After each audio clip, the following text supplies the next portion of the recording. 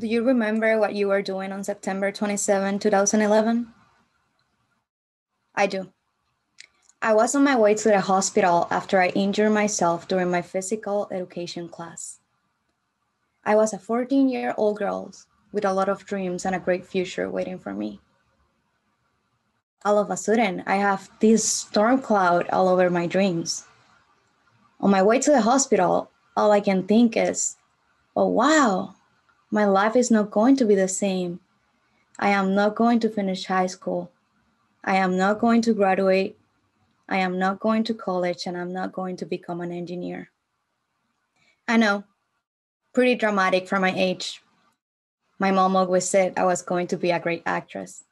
Sorry, Mom, but at least I made it to be live. That day, my definition of disability, as well as my life, changed forever. Because of malpractice, I started to develop a chronic pain condition in which high levels of nerve impulse are sent to an affected side, establishing a cycle of swelling that never, but never goes away. The storm cloud got bigger and bigger, and after a year of feeling I was walking on fire, I ended up being in a wheelchair. Advance in medical technology gave me the privilege of walking again, still in pain. In November 2012, a medical device which relieves some of the pain I'm suffering as part of my complex regional pain syndrome was implanted inside of my body. And 23 days after my surgery, I am walking. And this is how I became part of the population affected by an invisible, sometimes visible disability.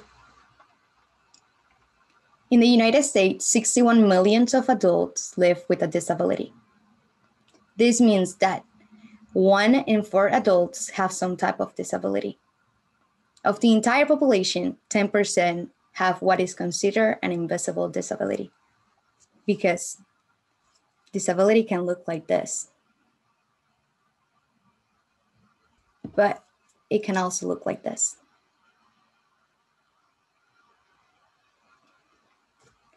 Living with an invisible disability in this perfect world is pretty tough. You need to be resilient. Sometimes that cloud that is covering all your dreams take the forms of a person. And that has happened to me so many times. During my high school years, when my physics teacher told me that out of 26 days, I have been absent 21, and stated that I wouldn't probably fulfill my graduation requirements. Pretty compassionate, my teacher.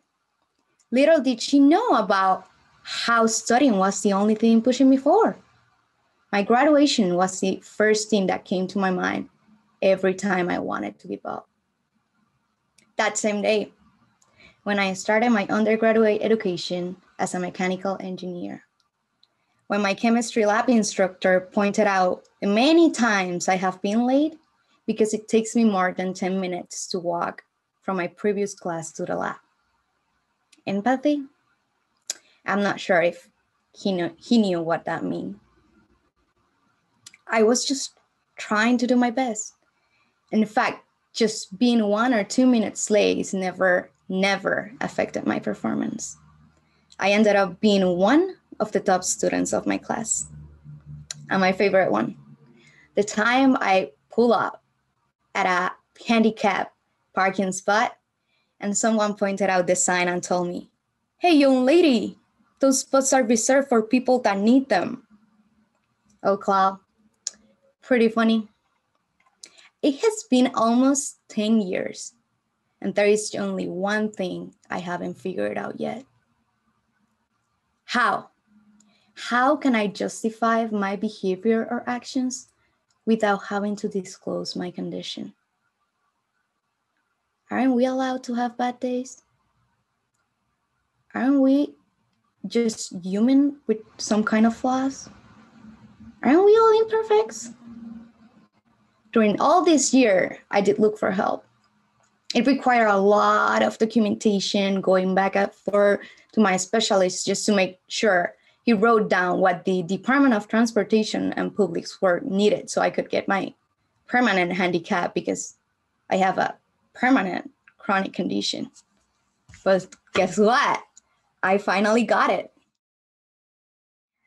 During my undergraduate education, I also took advantage of all the laws that the government has implanted for people like me with disabilities and a strong desire of being educated and successful.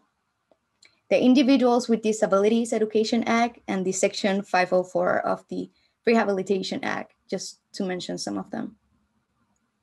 I got some extra time during tests that I didn't use, and they send a justified excuse every time I wasn't feeling like getting out of bed because my feet hurt. My physical, just my physical's ability were not the same. Back in 2017, I had the worst of my relapse. I was doing an internship at a pharmaceutical industry where I spent most of my time most of my working hours in front of a screen. It was a Monday. I woke up at 6 a.m. and guess what? I can't walk. I cannot move. Oh no, big cloud again. I called my supervisor and she told me to stay home and get some rest. It took me 1 month to recover. 1 month to move my legs again. 1 month that I spent calling my supervisor every day. Hear me out. Every day to see if I could return to work or at least pick up my computer and work from home. And the answer? The answer was always no. Oh, God. Flexibility. We all want some kind of flexibility. In fact, 76% of employees will be willing to stay with their current employer in exchange for more flexible working hours. And 25% of employees will take a 10% pay cut just to be able to work remotely. They have admitted to experience less work-related stress, more productivity, satisfaction, and happiness. I don't know, but all of that sounds great to me. I graduated in 2019 from the University of Puerto Rico at Maya West with a bachelor degree in mechanical engineering. And I started my Ph.D. right away at the University of Michigan. During my second semester, COVID-19 happened, and suddenly, no more storm cloud. The cloud disappeared. I have all the accommodations I have needed for the last 10 years. They were finally granted without even asking for them. I have the accessibility of being connected remotely to my classes. No more absence days. I can now go from one class to the other without having to spend 10 minutes walking. And if I have bad days where I cannot get out of bed, I just work around my schedule and work remotely from home. Wow. Wow. Do we really need a pandemic to have more flexibility with our students, employees, or peers? Data has shown that people are being more productive and they're even working more hours. No wonder why. It's been almost a year since the fight against this virus started. We finally got the vaccine. This is pretty good news for most of you.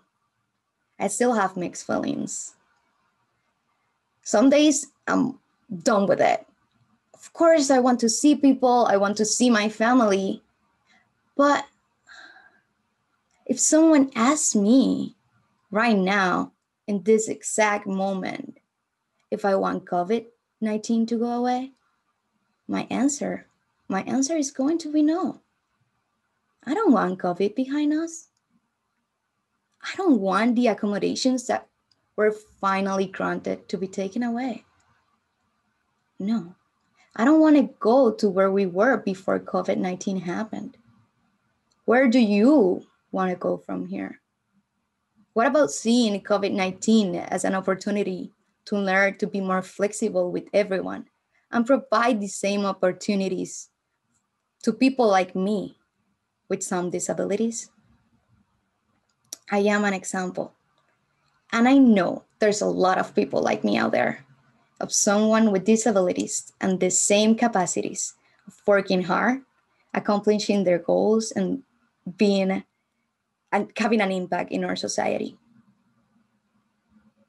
We can do it. We can do it as you do it. But there are a lot of obstacles we shouldn't have to overcome. It shouldn't be this hard. Even when you cannot see it, it's real. It is not in our mind. Then colleges, communities, industries give us an opportunity and think twice before saying no.